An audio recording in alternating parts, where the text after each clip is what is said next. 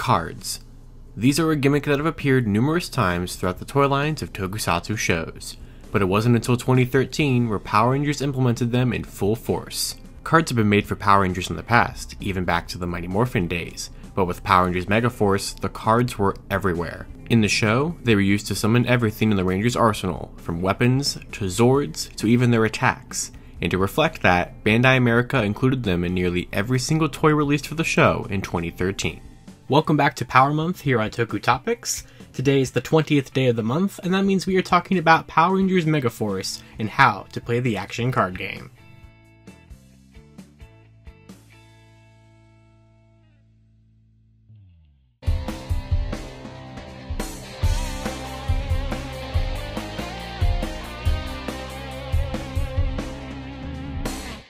The centerpiece of this toy line was the deluxe Gosei Morpher. This item included 10 cards to get your collection started, and to showcase the features of the Morpher. Half the cards were Megaforce based, and included a Change, Weapon, Zord, Megazord, and Attack card, with the rest being cards of legendary Red Rangers in celebration of the 20th anniversary of the franchise, including Wild Force, Ninja Storm, SPD, Mystic Force, and Jungle Fury. While most of the Megaforce cards included generic sounds, the legendary cards were able to be recognized by the Morpher by both season name and Ranger color.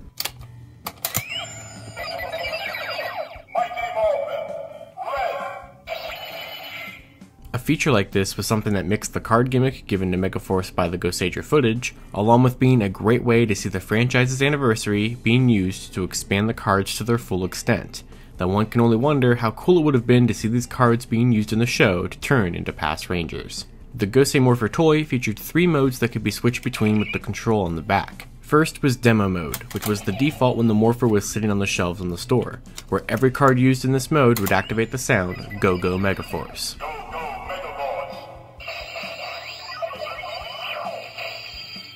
Then of course was the main On mode, in which the full card reader was active for the nearly 180 sounds present inside.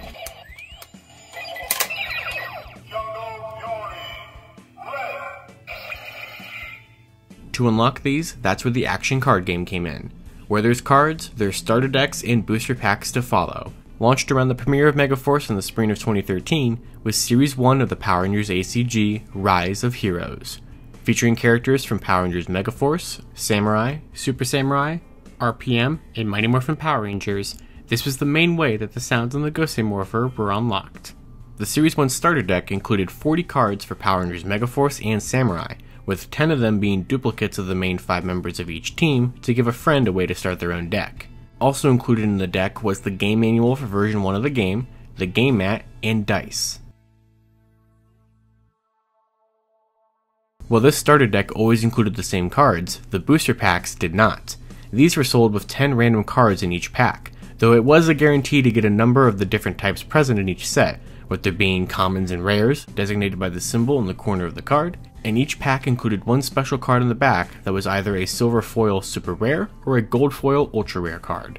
This introduced the different types of playable cards as well: Rangers, Villains, Zords, and Megazords, each with their own purpose to the actual card game.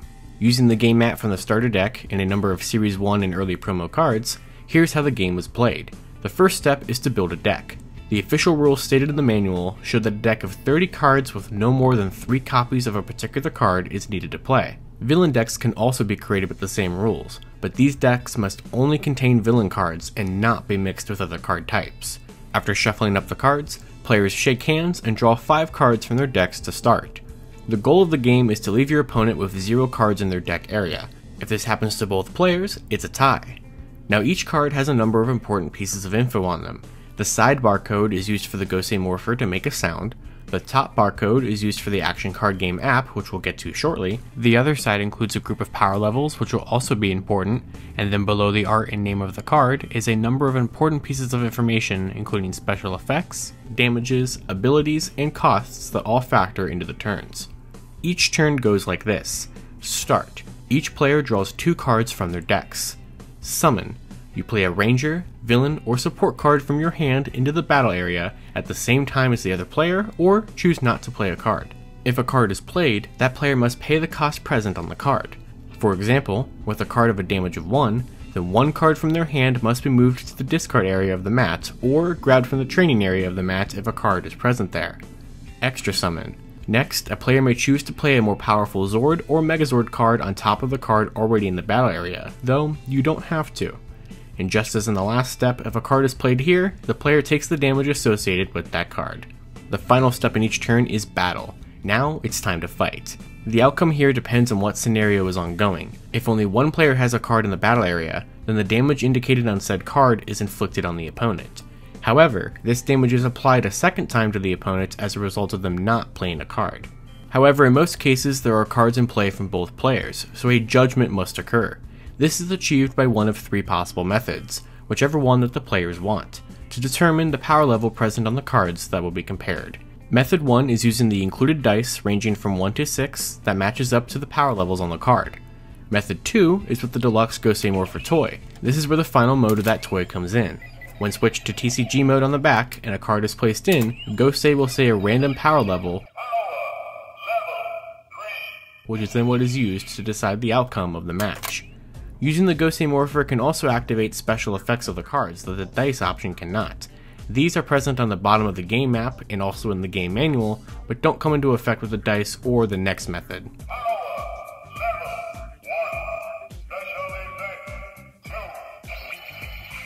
Method 3 is the Action Card Game app.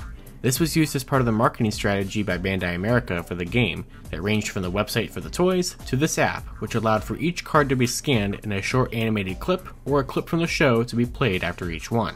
This app had a game mode as well that would read a power level after the clip for the purposes of judgment. Once the judgment has been decided by one of these methods and we have power levels to compare, there is a chance to turn the results with an assist. An assist can only be implemented using cards in the player's training area.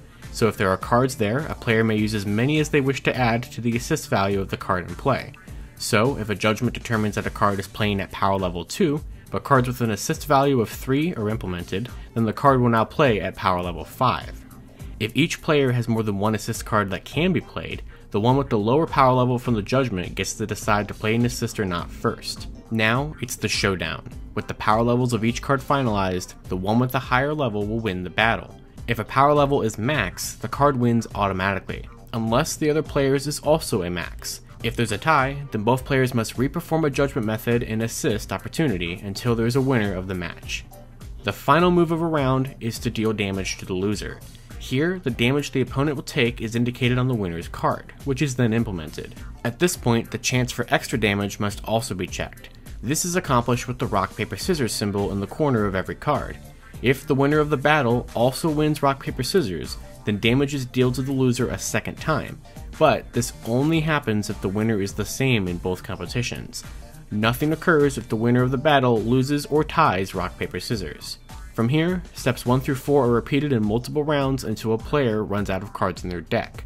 These are the basic rules for playing the Power Rangers action card game, but there are a number of ability symbols and other rules that can come into play that changes up the flow of these steps a little bit. As the toy line expanded, so did the options for cards to be added to decks as well, as opportunities for fans to add their favorite Rangers, villains, and Zords from the franchise to their collections and the game. Series 2 of the action card game, Guardians of Justice, introduced In Space, Lightspeed Rescue, Ninja Storm, SPD, and Mystic Forces options for seasons, as well as some of the first support cards to be released for the line. Series 3 will release with another version of the starter deck and the manual for version 2.0 of the card game. This series introduced Zeo, In Space, Lost Galaxy, Time Force, Dino Thunder, and Jungle Fury to the game, as well as cards for Megaforce's Ultra Mode. Notable cards from this series included ones that featured Sentai-only members from Go Ranger and Sun Vulcan on the card art as an Easter egg for fans. As for the rules in version 2, the game manuals are mostly identical, besides a couple of graphic changes up until the timing of effects page, which introduces the additional Judgment, Assist, Showdown, Summon Step, and Extra Summon Step effects. There were also new types of cards in Series 3, with the new Ranger/Villain cards and Team cards.